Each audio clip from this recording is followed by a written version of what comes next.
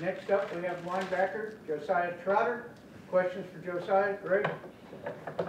So, Josiah, defense has had some better moments lately. Can you explain why? What are you guys doing better now than maybe you weren't earlier in the year? Just coming together. Just making the game plan more simpler. Guys could really just play fast, and just really just getting a better job of just communicating, getting some of those busts out of there, and just those easy plays that some of the times offense can get. But just getting a better job communicating across the board. You feel like you've gotten better, individually as well? Yeah. Over the season, a lot of stuff to continue to get better at and work on. A lot of things, of course, clean up. Never play a perfect game, but still a lot of things I want to continue to get better at and work on throughout the week. Did you watch the Eagles last night? Oh yeah. I watched at least a good amount of the game before it got kind of late, and I just went to bed when I knew kind of we were gonna win. But yeah. When you see that defense, I mean, what goes through your mind? I mean, that's maybe the best other than the Steelers. Yeah. That's probably one of the best defenses I watched for the Eagles for a long time, maybe since when we went to the Super Bowl. But I think this defense might be better than that defense that year, honestly, especially with the amount of players that we have compared to that Super Bowl era when we went to the Super Bowl. But, I mean, we were a really good defense with Fangio as a DC. What are some of the special issues that tempo teams give defenses when you know that teams, like, you're going to get, like, and that team's going to run 90 plays on you? Yeah, the biggest issue is really just the communication part. When you're trying to go tempo, you're trying to get it across the board where everyone's on the same page. And, if you can't get that part across where you're communicating, that can hurt you really bad, where you're either getting a blown coverage or maybe a misfit in a run gap. They're trying to run the ball. So the biggest thing is, when the team's going tempo, just getting a call in, making a call, and everybody knowing, getting set, and getting ready to play.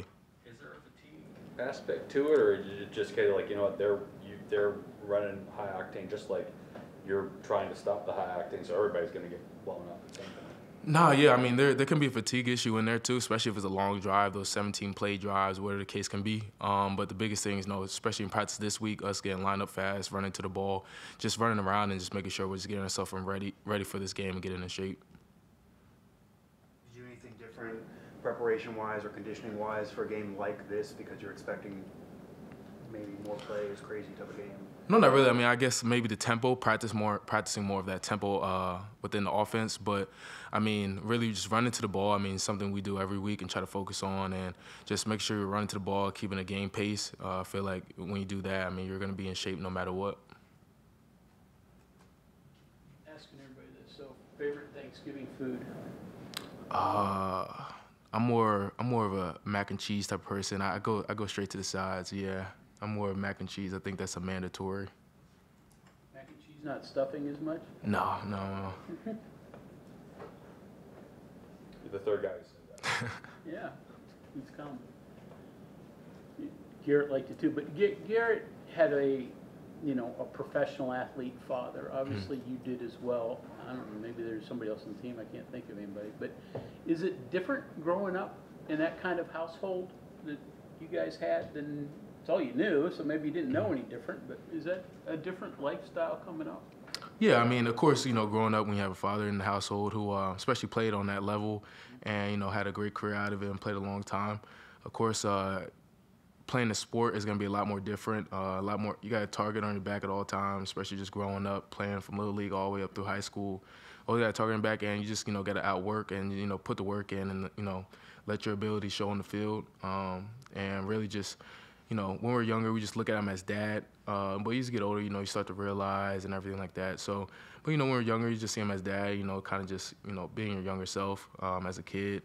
But, as you grow older, you start to realize, and it's great to be able to have that, have that father figure in life, especially too that played in the NFL, to be able to give you key points, how to watch film, how to just prepare, and how to just carry yourself as an athlete, as a man, and then especially just as a football player.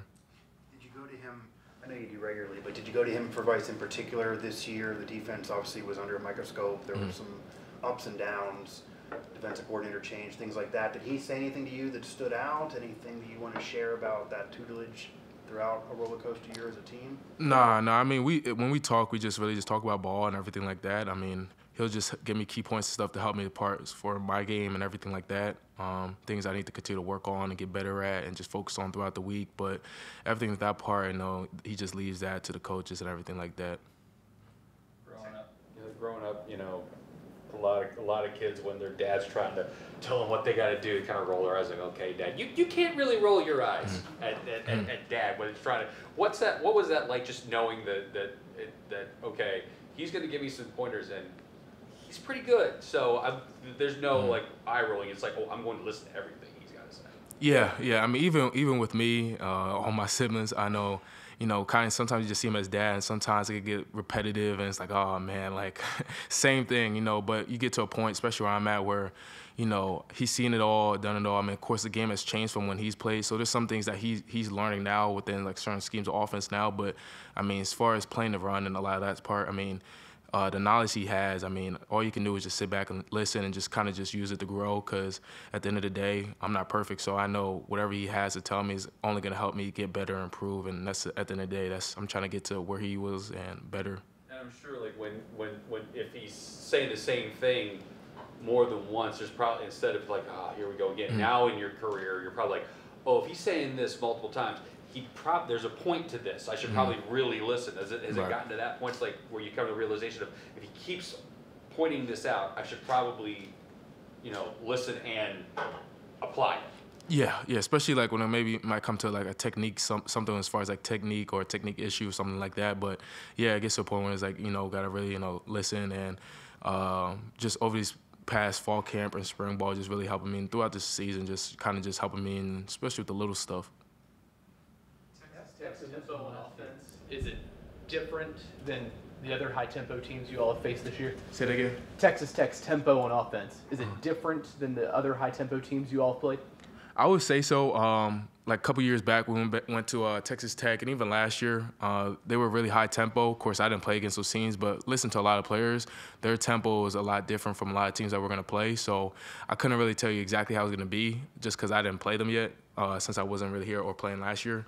But talking to a lot of guys and coaches, the tempo that they bring is going to be a lot faster than what we're compared to. So I would say yeah. After last year, what was this year like for you to get back into it? And I mean, did you have some doubts? And you had to feel like you got out of jail. Say it again? After last year, this year had to feel like getting out of jail and getting back on the field and mixing it up. What did it mean to you? Yeah, it meant a lot, especially missing the whole year last year and everything that happened last year. But it was great, to finally get out there and finally play my first college game, make my first tackle and everything.